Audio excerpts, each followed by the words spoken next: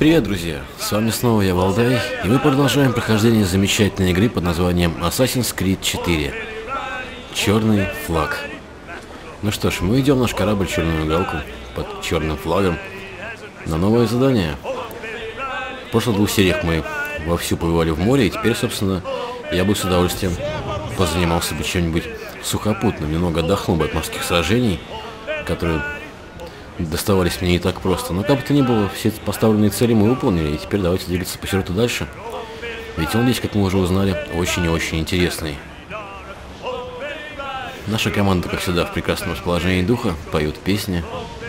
Все у нас, в общем-то, хорошо. Я почему-то после того, как загрузил сохранение, снова оказался около этого маленького островка, на котором чиновник принимает взятки. Так что придется снова отплыть.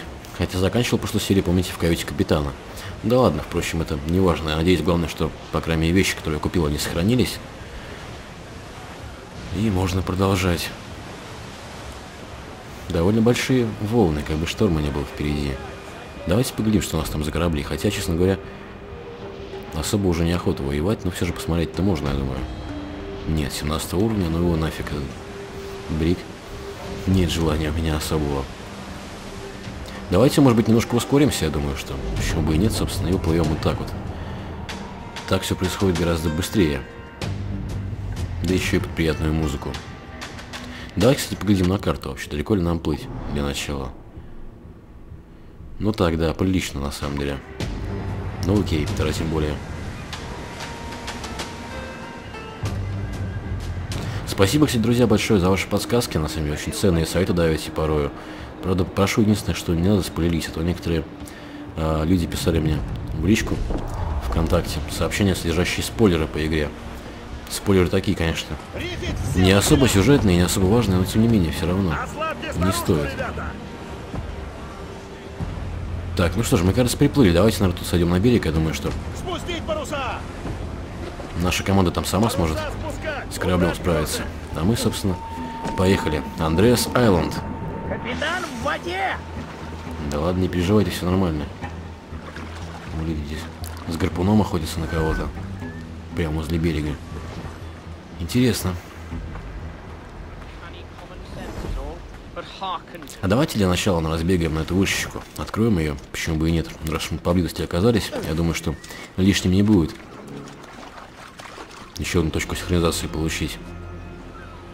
Однажды рано или поздно мне это надоест, так же, как в свое время надоело Far Cry. Там тоже поначалу это весело и интересно, но потом уже после вышки так это 15-20 это уже изрядно надоедает. Но пока что мне это нравится, поэтому почему бы и нет. А к тому же она практически по пути. Ах, твою же... Эдвард, ну что же такого упоротый-то? Я не хотел, чтобы ты прыгал. Я просто хотел, чтобы ты запрыгнул на эту фиговину. Все как всегда, короче, управление вроде как плавное, хорошее и замечательное, но порой, блин, реально иногда вытворяет какие-то такие казусы непонятные совершенно. Ладно, не беда. Поднимемся быстренько еще раз. Так, вот так, аккуратно. Молодец. Отлично.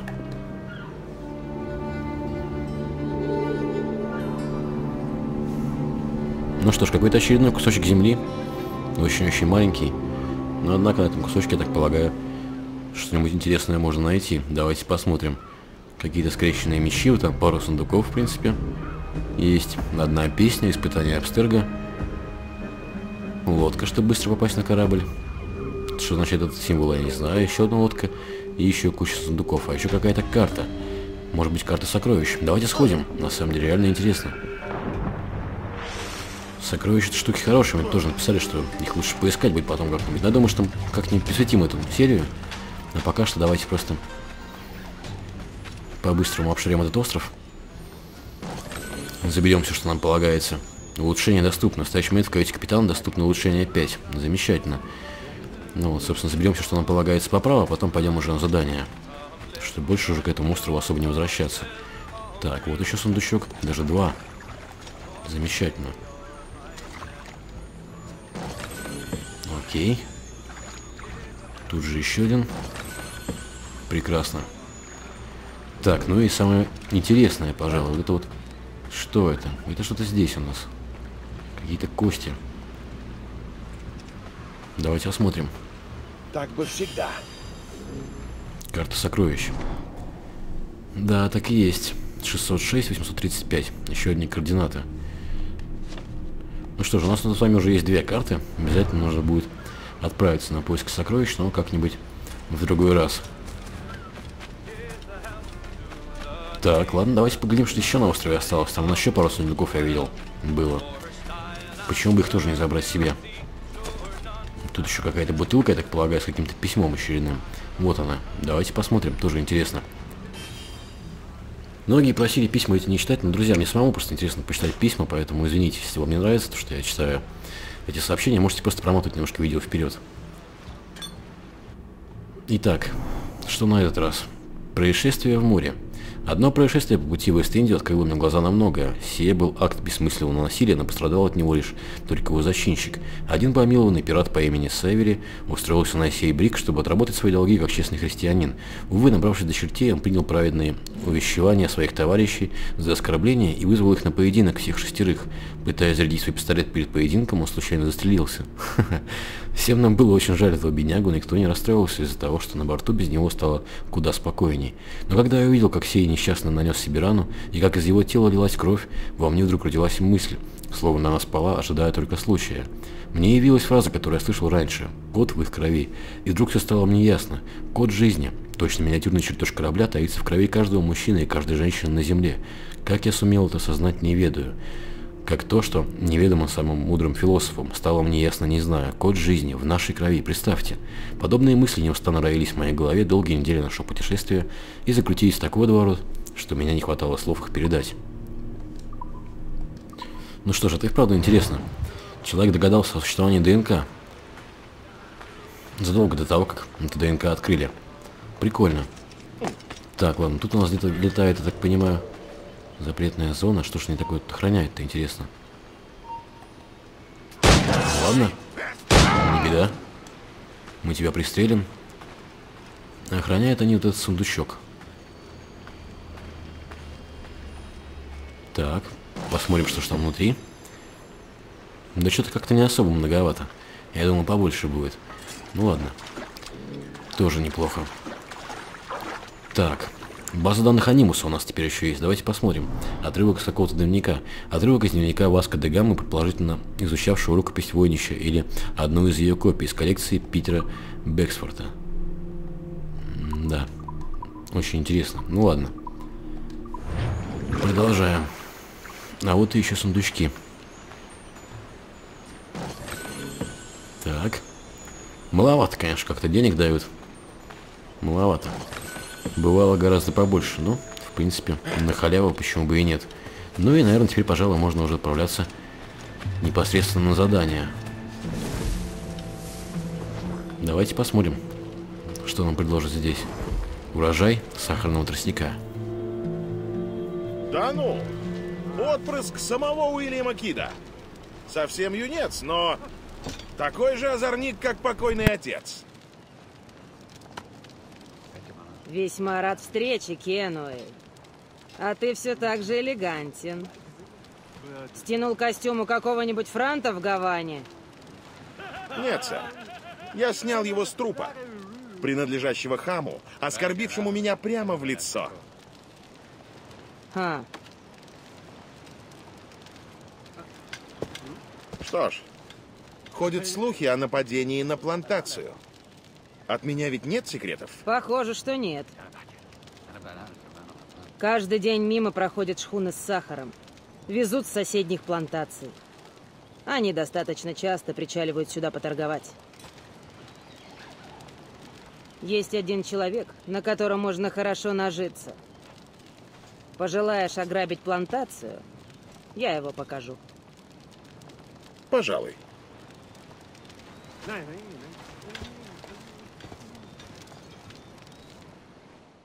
Этой плантацией владеет господин Бекфорд? Именно так. У него много плантаций, и он безумно богат. Таких-то и нужно грабить.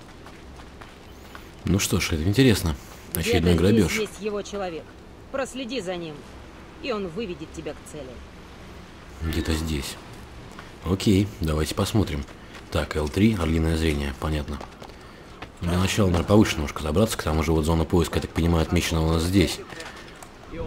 Так, а вот теперь можно и поглядеть. Вот он.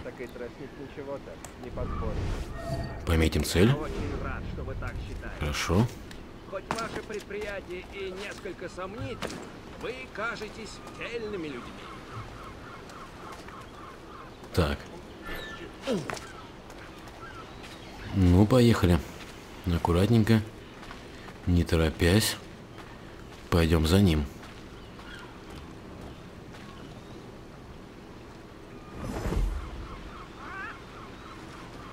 Давай же ты, давай, шевели булками. А я аккуратно смешаюсь с этими людьми.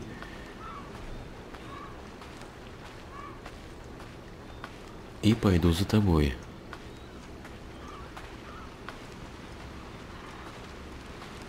Ну, нам практически по пути было. Нормально. Ну, здесь, в принципе, кустики есть. Черт, тихо. Ну что ж ты оборачиваешься, друг? Я ухожу. Все нормально. Фу, блин. Какой подозрительный тип, а? Ладно. Теперь пошли. Опа, никого нет. Тебе послышалось? Ты ничего не видел, все нормально. Иди дальше. Боффорд, Мэннинг, ко мне. Здесь мы закончили. Да, сэр. Куда дальше? Вернемся на плантацию и загрузим трюмы товаром. Урожай в этом году удался. Говорите тише, сэр. Это ведь не дружественный порт. Глупости. Я только что чудесно пообщался. Запретная зона. Вы пришли Черт. к соглашению. Как скажете, сэр. Поднять флаг, парни. Пора домой. Так, ну что ж, отлично. Добраться до штурвала галки нам нужно теперь. У нас на это есть 40 секунд. Черт, надеюсь, что успеем. Давай. Беги, Эдвард, беги со всех ног. Может было, наверное, на лодке это сделать. Это было бы гораздо быстрее, наверное. Но мы же не ищем легких решений. Блин, только бы не провалить миссию. Только бы не провалить чертову миссию. Где галка-то? Какого черта? Я парковал ее там. А, боже. Вот это фигово, на самом деле, что приходится такими кругами бегать. Ну ладно, 16 секунд. Должны успеть. Уже, по идее, почти. 10, блин. 9. Ах ты черт, неужели не успеем? Да давай ты плыви, боже ж ты мой. 3, нет, все. Фейл. Ну, все как обычно, друзья. В этом ничего нового нет. Начало новой серии, соответственно, и новый фейл. Да уж. Ладно, посмотрим, откуда будет чекпоинт, и продолжим. Отлично, нормально. С этого же места в этот раз у нас все гораздо проще пройдет, потому что теперь я знаю, где стоит наш корабль. Как я сразу его не заметил? Черт его знает. Так, давай. Беги.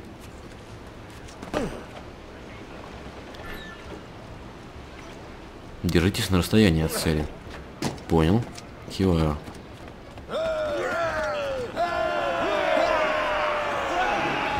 Капитан, вы задумали нечто рискованное? Этот взгляд мне знаком. Да, ты прав, Аде.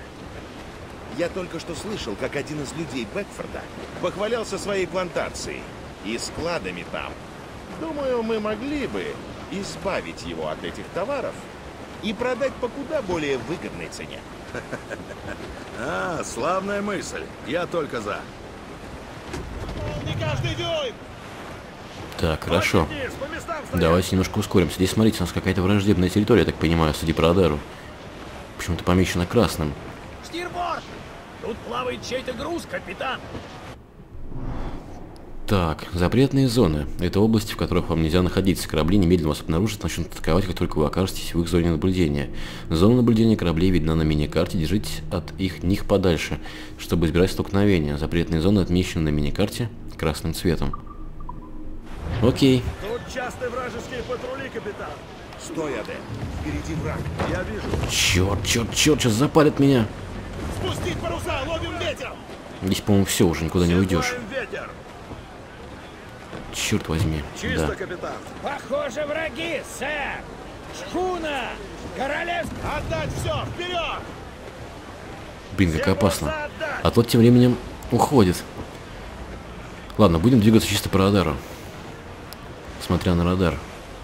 Вроде как более-менее пока. Обходим мы. Так, блин. Еще быстрее бы как немножко ускориться. Ох, опасно, опасно тоже, а? Вот черт. Вот же черт. Увидел. Впереди враг, Судя по всему. чертов королевский флот! Кажется, один. Так, ну ладно. Вроде нормально, более-менее. Будем надеяться на лучшее, короче. Корабль! Пушки готовь! Думаю, это тендер. Цвета британские. Он один, сэр. Нет, нафиг не хочу ни с кем воевать.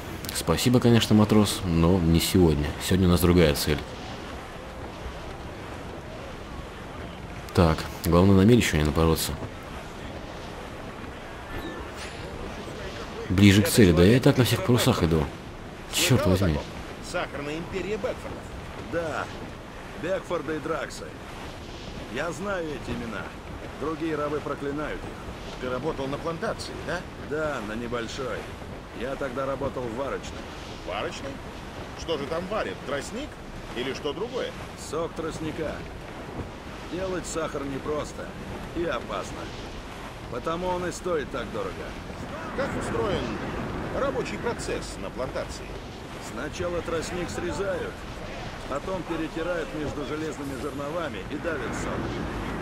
Потом, чтобы выпарить воду и получить сахар, мы кипятили собранный сок в огромных медных чанах.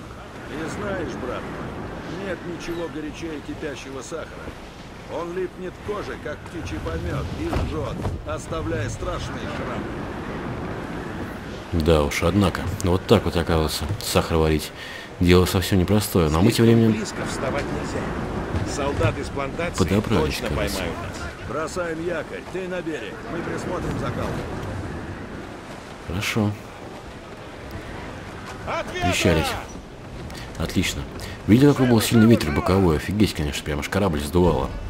Так, ну что ж, Кэт Айленд. Давайте посмотрим. Доберитесь до поверенного. Опять нужно будет его услеживать. Блин, 40 секунд.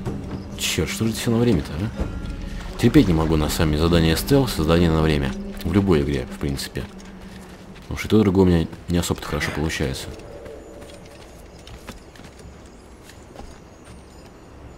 Так, ну ладно, допустим. Что там можно было испортить? Не знаю, что это. Ой, извини, пожалуйста. Что здесь случилось? В чем дело? Отметили, сэр, вот и все. У Джонса именины. И вы осмелились выпивать на посту?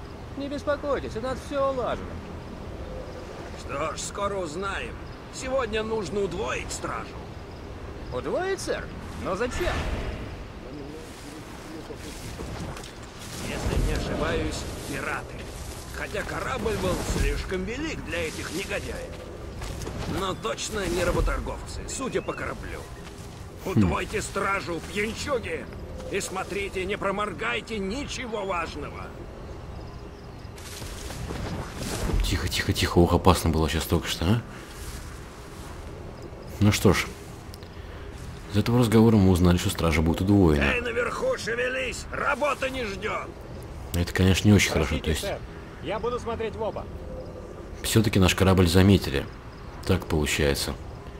Хоть у него и закрылись сомнения, но тем не менее сомнения все равно не в нашу пользу в любом случае. Что такое здесь творится сегодня?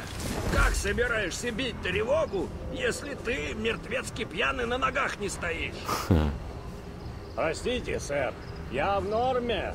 Если увижу что-то странное, тотчас же ударю в колокол. Обещаю. Так, ну хорошо. Теперь мы понимаем, для чего эти колокола нужны и почему там было написано «испортить». Значит, желательно и правда так делать.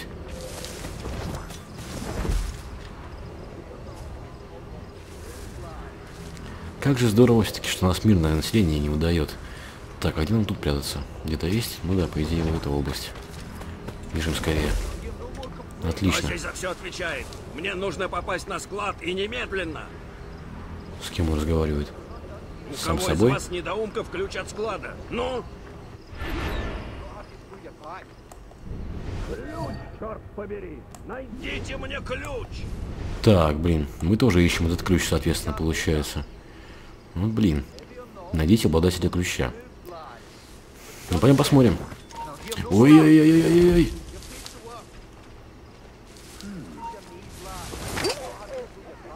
Спокойно, друг. Ты пока что здесь полежи, пожалуйста. Так, хорошо. Давайте смотреть. Вот, кажется, там. Да, отлично. Тихо, тихо, тихо. Тихо, спокойно. Ага, понял. Здесь еще и наверху на вышках стоят люди. Блин, это будет труднее. Под его носом как-то украсть. Тут чертов ключ. Ладно, в любом случае, нам нужно подбираться ближе. Тихо, тихо, тихо. Спокойно. Спокойно. Тут никого нет, друг. Абсолютно никого. Ох, опасно было. Ох, по-моему, меня все запалили. Да? Кажется, я проиграл. А может, еще нет, подожди.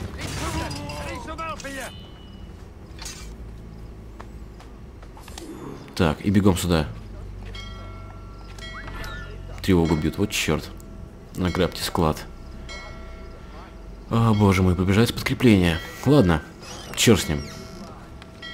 Пока они будут здесь, мы уже будем далеко отсюда. Вот он, склад нужный нам.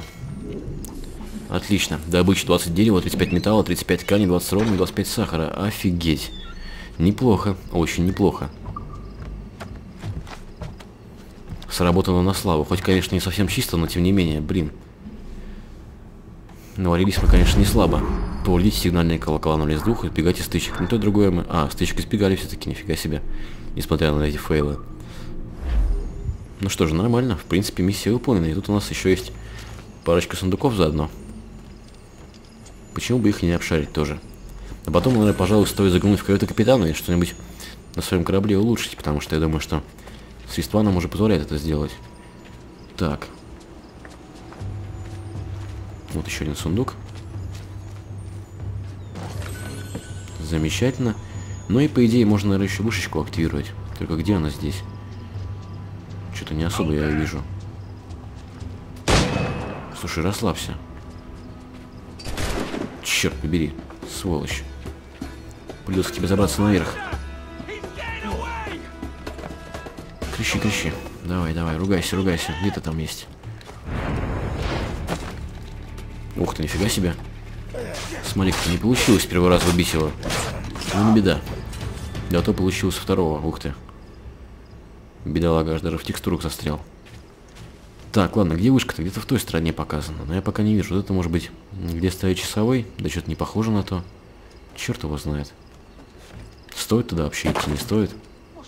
Хотелось бы, конечно. На самом-то деле хотелось бы сгонять. А, вот она. Все, понял. Так, здесь у нас еще один сундучок, судя по звуку. Да, вот и он. И тупой стражник, который ничего не видит дальше собственного носа. Но нам это только на руку, в принципе. Так. Замечательно. Да не совсем. Попробуем отсюда. Так, ну так уже лучше. Отлично. Вот мы и наверху.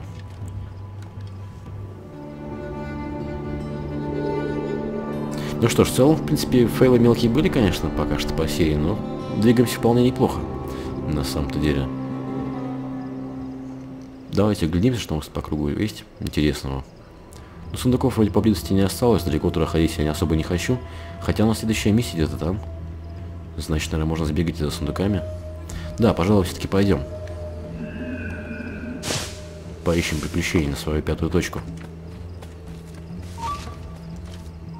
Чертовы, блин, снайперы на вышках. Ах ты ж, боже ж ты мой.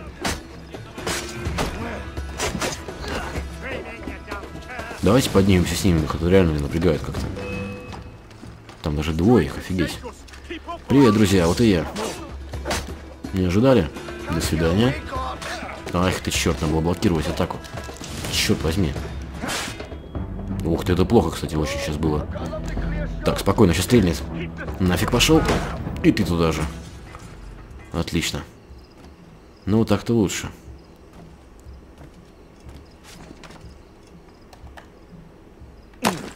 Упс. Так, и где же у нас сундук? Может быть, это сверху, а может быть и за зданием. Давайте посмотрим, что у нас с этой стороны. Слышу звон, да не знаю, где он. Вот он. Отлично. Ну что ж, замечательно. Ну что ты? Боже ж ты мой, а? Чёртова пьяная стража. Жизнь им их недорого совсем. Так, ладно, это все здорово, конечно, но я пока не понял, а как же нам добираться туда? Там, смотрите, какие горы, мы на них не поднимемся отсюда. Давайте посмотрим на карту.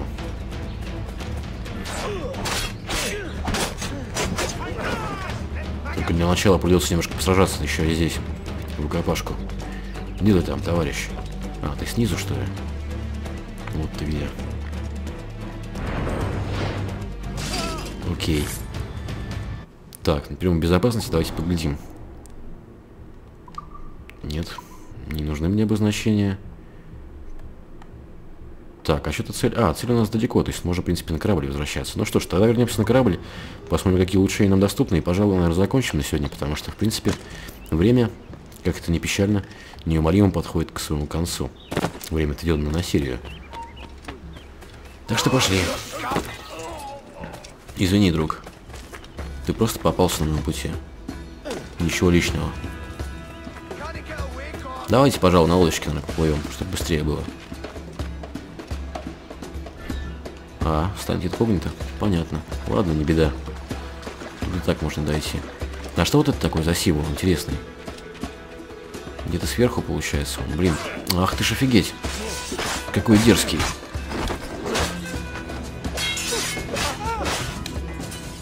Ну ладно. Окей. Ладно, что с этим символом? Пошли отсюда.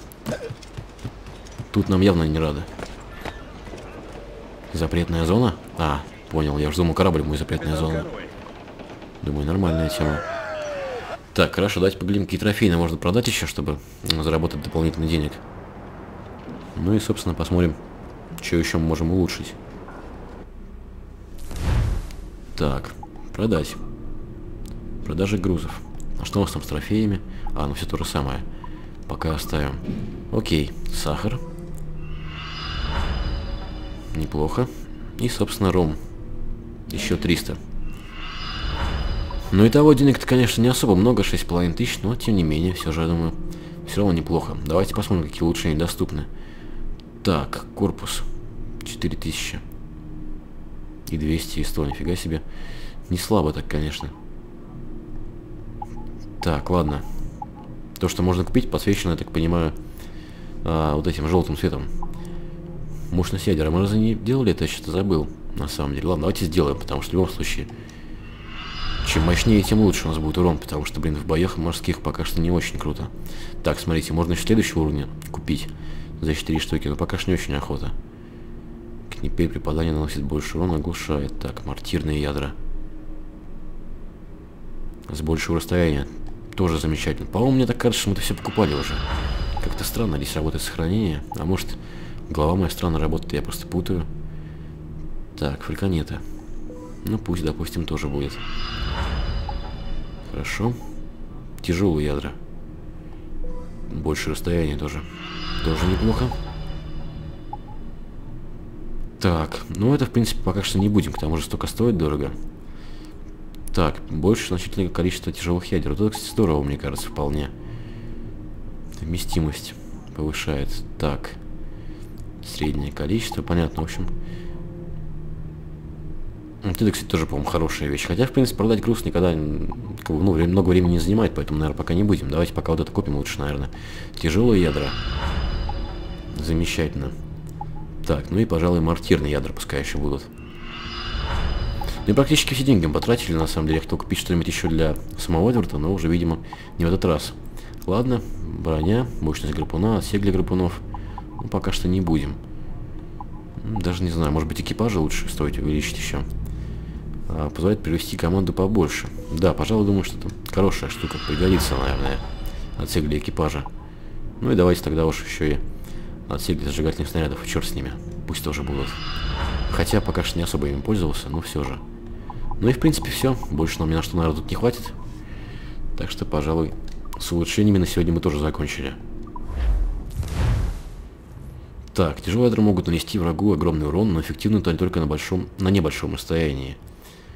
Так, для бортового корабля, туда-сюда. Понятно, хорошо. Окей. Ну что ж, друзья, ну и, наверное, пожалуй, на этой ноте можно с вами и попрощаться на сегодня. Я надеюсь, что серия вам понравилась. В целом она была вполне удачной, несмотря на небольшие такие фейлы. Но они, наверное, делают серию только веселее, поэтому это не беда. С вами был Валдай, большое спасибо за просмотр. Это была игра Assassin's Creed 4 на канале Big Time. Не забывайте про подписки, большие пальцы вверх. Ну и, конечно же, комментарии, куда же без них. Ну и до новых встреч, друзья. Всем пока-пока.